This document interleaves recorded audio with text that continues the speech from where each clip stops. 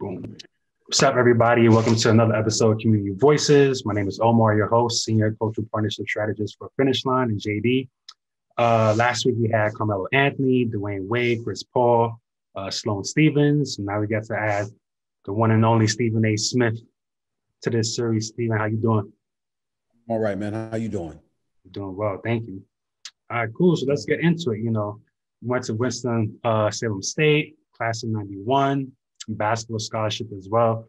Talk to us about that transition of being a college athlete to being, the elite sports anchor you are on ESPN. Well, I mean, I tried to be an athlete, but when you roll up in college and your first year there, you got a cracked kneecap. You crack your kneecap in half and you have to go through reconstructive surgery. You're never the same. And so my basketball operations, even though I was never close to shining the shoes of the guys that you mentioned, the LeBron, CP3s, Melos, and all of that stuff, I know I could ball compared to the average Joe. But ultimately, it just forces you to look on life and reflect on life in a very different way. Leaning on sports heavily when you're younger, when you recognize and realize or reach the realization that you can't do that, it can be very, very scary because now you have to wonder how you're going to excel in corporate America and some of the games that you have to play in terms of maneuvering your way through that political landscape as you try to ascend and rise in the world of corporate America. You're faced with the reality that this is the challenge that's going to be waiting for you. When you're an athlete, you're not really thinking about it. It's not to say that you're completely oblivious to it, but somewhat to a degree you are, because even though there's politics with everything that we encounter in life, it really smacked you in the face that this is the world that's waiting for you. And are you really prepared to adjust to it?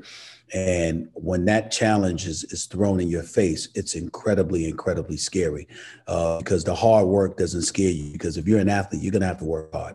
You're going to have to work hard to really master your skill set and to maximize the potential that you may have.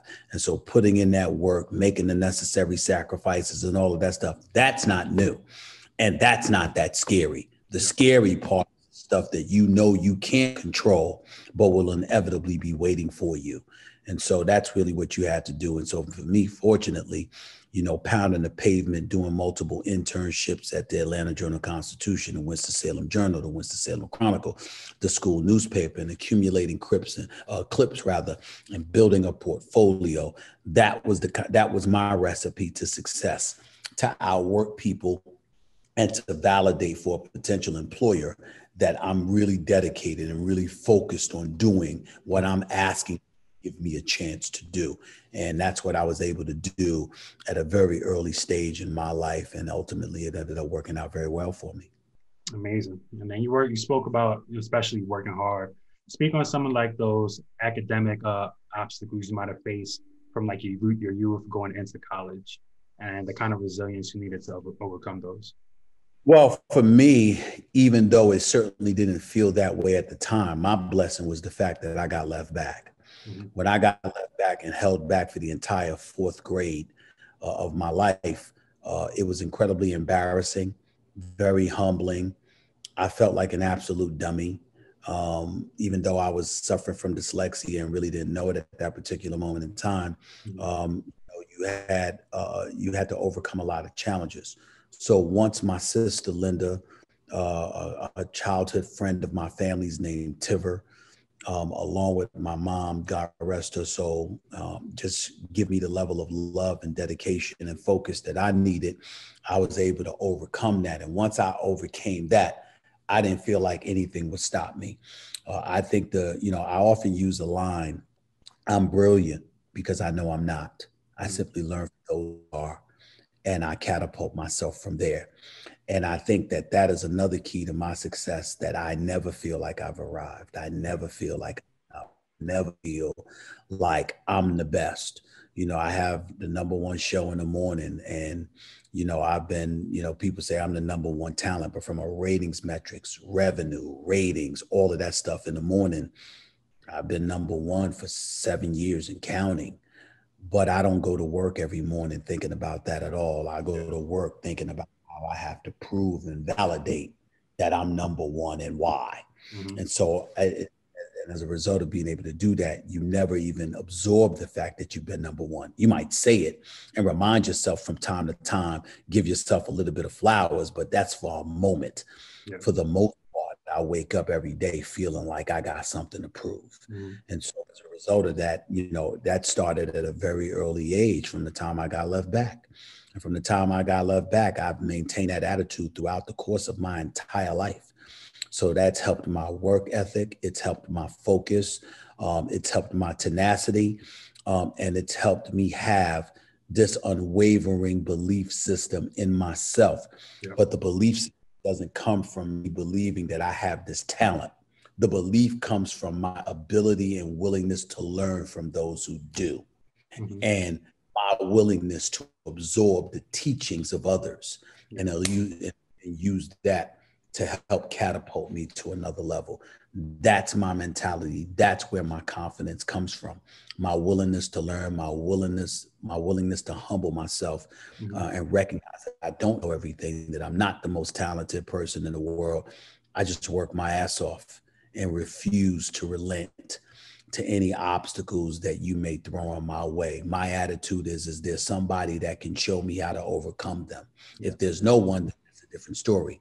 But if there's a way to learn how to overcome these things, I'm going to learn it and I'm going to accomplish it. Yeah.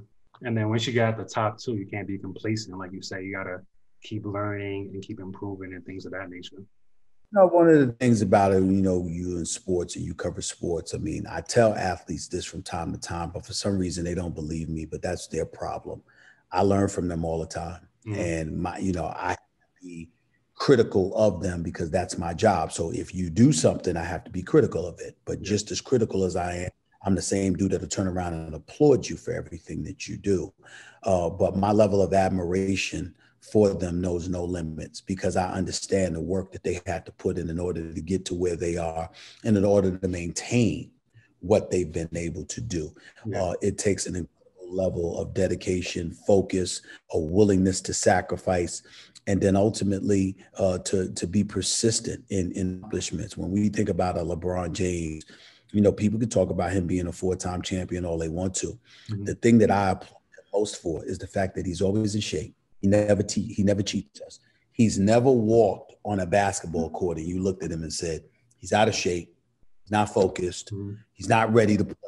You've never seen somebody like that. You look at the CP3, man, he's 6 feet tall. He's 6 feet tall. Just a pit bull, doesn't back down from anybody, perennial all-star, stuff like that. You see Melo and you feel bad for him because you say, damn, this brother's talented, a 24-point per game career scorer. Too bad he keeps running into LeBron. Something along those lines. That's about it. Wade, 3-time champion. We know what he brings to the table and one of the best human beings you'll ever meet in your life. Mm-hmm. He's just a beautiful brother. I love him a lot.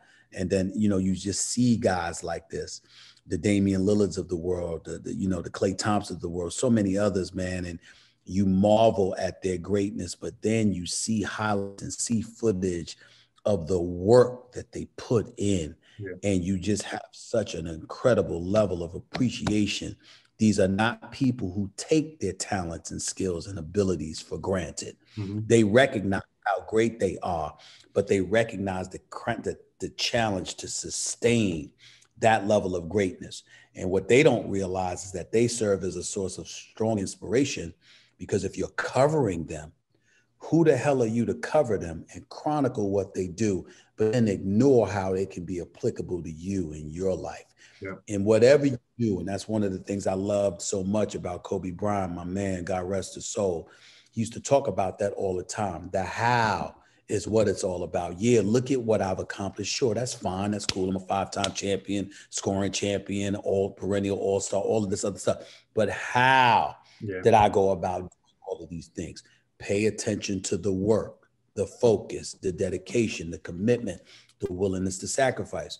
And my last point about that is that if you watch Hall of Famers speak, I'm talking about when they get inducted into the Hall of Fame. Yeah. I don't care whether it's basketball, if it's football, if it's baseball, every single person that has been inducted into the Hall of Fame always takes a moment to A, thank the people who supported them, and B, 1A, they always say they apologize for the sacrifices that they knew they had to make and how they may have alienated people along the way because they were and they were focused on getting this.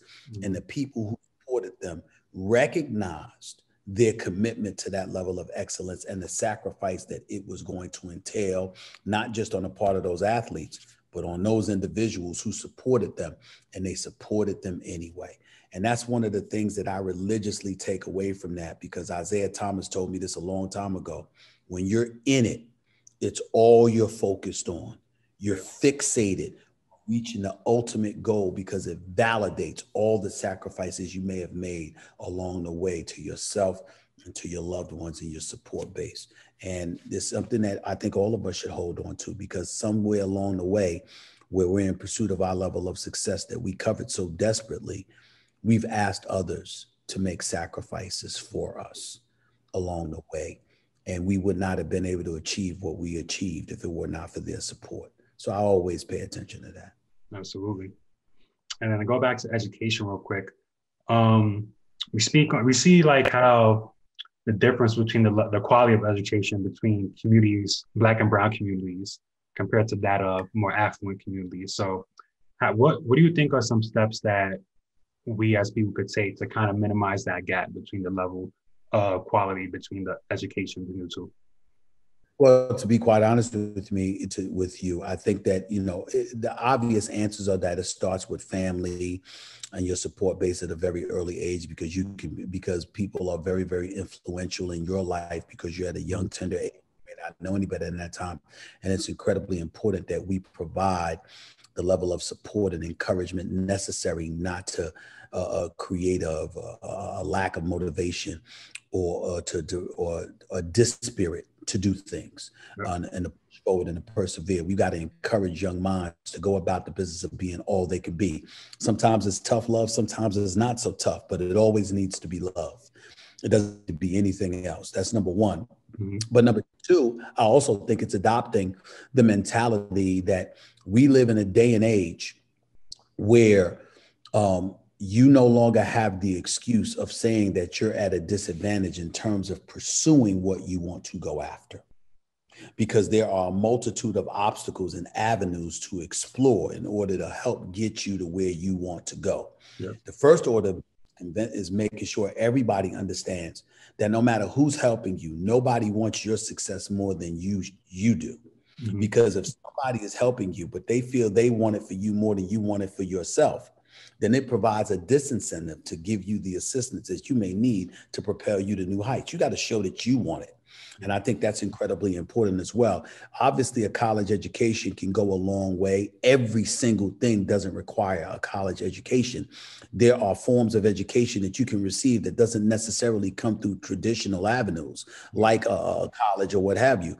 You can go to a trade school. You can be so extraordinary that you might have a skill that doesn't require you to go to college to fine tune it.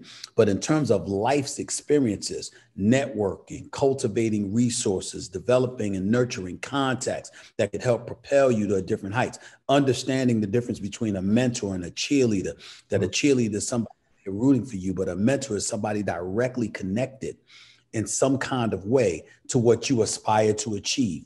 Those are two different things, but it can be provided for you in the same person or a multitude of people. You have to know these different things. And it should encourage you to reach out and to ingratiate yourself with a whole bunch of people, because to think that you're going to do something alone is foolhardy. Yeah. Everybody needs somebody. You need a mentor, you need cheerleaders, you need family or loved ones, friends, etc. But you also need people connected in the business that you want to be connected to that can serve as advisors and counselors to guide you away from potholes and pitfalls that might stand in your path, or to encourage you to go down different paths where it's a bit rosier for you potentially. All of these things are things that you have to pay attention to and you have to consider while you're marching forward. And that's all forms of education that we should be engaging in, not just thinking we go to school and then we go to college and then we got a degree. So it entitles to these opportunities that we've coveted for so long. A degree, similar to a high school diploma, is a piece of paper that validates you're trainable. You can read, you can write, you can comprehend, you have that potential. But in terms of mastering an actual skill, nah, that's not, the piece of paper doesn't give you that. Yeah. Actual experience provides that for you. So you have to be committed to going out and getting that experience, whether it's internships, jobs, whatever the case may be. You have to be able to do that. Definitely. And then last year, your alma mater announced the Stephen A. Smith Scholarship Fund. So speak to your relationship with HBCUs and its importance within the community, and how other, cultural figures or even elite young athletes can help support HBCUs. Well, I don't think I would be where I am today if it wasn't for Winston-Salem State and HBCU. Clarence Big House Gaines asked me to come there and play basketball for him on a basketball scholarship. And, the rest was history from there. He lectured me all the time. The late, great John McClendon, who was obviously an iconic figure in the world of basketball, particularly for Black colleges, was also somebody that provided counsel and tutelage for me from time to time. And it was very rarely about basketball. It was about life. Yeah. And so knowing that, and knowing that all they asked for in return was that I remembered HBCUs and I didn't neglect the responsibility to uplift them at every opportunity, is a challenge that I hold near and dear to my heart, because it's payback to them for all that they've given me. And so I'll never forget it as long as I've got breath in my body. And more importantly than that, an HBCU, it's hard to put into words what kind of profound impact it's had on my life. If you are Black and you're going to the typical university, you're one of the very, very few. And so as a result, it's similar to your upbringing if you're from a disenfranchised community. Outside of that community, you find yourself being very alone, very isolated, forced to face very, very daunting challenges because you're a lone ranger and you've got to find a way to overcome the multitude of obstacles that are inevitably going to be placed in your path. But when you're at an HBCU, first of all, you look around and you see people who look like you, act like you, from the same cultural background, share your ethnicity, share your challenge. You're not whistling into the wind. You're not talking to deaf ears. There are people with relatable experiences, personal and professional, family, friends, etc., all going through very, very similar things. And as a result, you don't find yourself alone. You feel offered and bold by that. Because when you're around similar ilk, people who've gone through some of the things going through, what happens is that you watch them overcome. And as a result, you say, I can overcome. And because you say I can overcome, you go about the business of doing it. And that's what propels you to new heights. So that's how I view HBCUs. That's why I preach about its importance. And that's why it's something that I impress upon. So speak to the Stephen A. Smith Literacy Foundation and how that came into fruition, the work you've been doing within the community. Well, it still hasn't been finalized yet, but it's definitely something that I want to do. I mean, I'm going to continue to contribute to my alma mater every year. Yeah. I'm going to do that. And I'm going to continue to be the ambassador for HBCU Week for as long as they'll have me. We've generated about $11.4 million in scholarships over the last 2 years for over 600 plus students to attend HBCU. So I'm very, very proud of that, but we can do more. We can do better. Clearly, once the pandemic subsides and we get back to normalcy, we'll definitely generate even more funding for HBCUs and students to attend HBCUs. But as it pertains to my literacy foundation, it's something that I'm going to start as soon as I possibly can. And it's incredibly, incredibly important to me. Like I said, I grew up not being able to read. I got left back in the 3rd grade, but I got promoted back to my right grade at the end of the summer. Mm-hmm. So it was like I had gotten left back because I had a 1st grade reading level. Then I went to the 4th grade like it was nothing. And then I got left back the whole year. And so even though it shows that I got left back once for the year, in my mind, I got left back twice.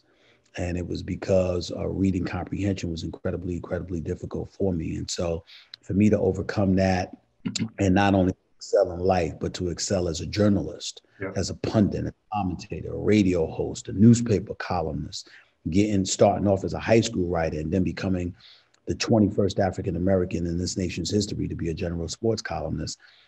To me, that's an incredible accomplishment that I hold near and dear to my heart.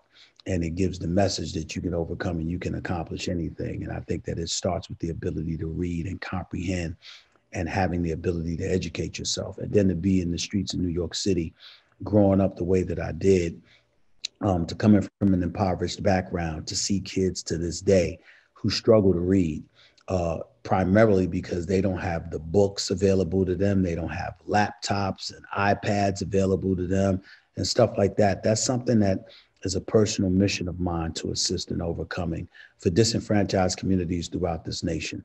It'll start in New York City, where my focus will lie, because that's my home. That's where I'm from.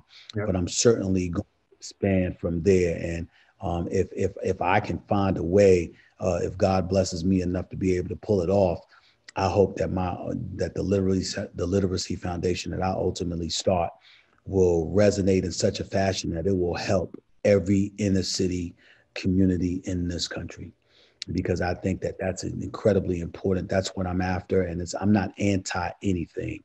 My grandmother was white, for crying out loud. I've got a whole bunch of, relatives that are actually Latino, but I'm a Black man, and I know the kind of struggles that we have had in our community and how we start off behind the 8 ball because the resources that we would like to be available for us or to us strictly for educational purposes are limited.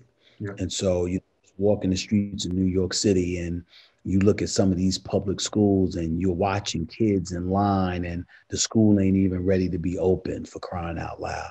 Those kind of things. I mean, to me, it should rake all of our hearts. And that's where my focus is going to lie. And come hell or high water, I'm determined to do something about that. Sure. To help in any small way that I possibly can. Definitely. Outside JD Sports and Finish Line, we love you and what you're doing and how outspoken you are as far as issues that affect us as a community. I mean, personally, as someone, I'm from the Bronx, New York, and just seeing your growth as a kid leading into now, super inspirational. And we love to help you once that Literacy Foundation starts. We'd love to help you and make a nice donation. So as I pull out the checkbook, we want to make a nice $20,000 donation to the Stephen A. Smith Literacy Foundation. Once it starts, thank you, man. You got our support, and you're doing amazing work. Keep it up, especially for the kids who use you as inspiration, as someone who really worked hard and grinded from the bottom leading into where you are today, compared to I remember you mentioned one time the Jay-Z's and the LeBrons of the world. That's beyond American dream. That's a fantasy in a sense, because you're just born with that God-given ability, whereas someone like yourself really grinded, went to school, put in the work between internships and leading to where you are now. So thank you for the time. I appreciate that.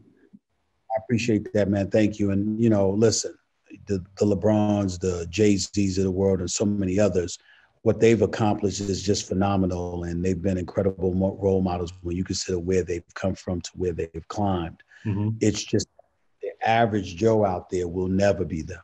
Yeah. They will never, not in a million years. Those are 1 in a billion odds stacked to be what they are.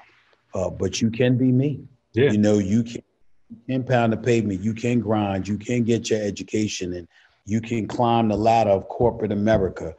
Those are things that are obtainable to any kid out there who wants it, no matter your ethnicity. And that's what I try to impart upon these kids. And I hope that message is resonating. Definitely.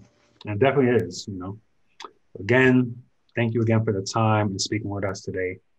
And cool. Thank you. I appreciate it. Thank you so much. All the best to you. You too.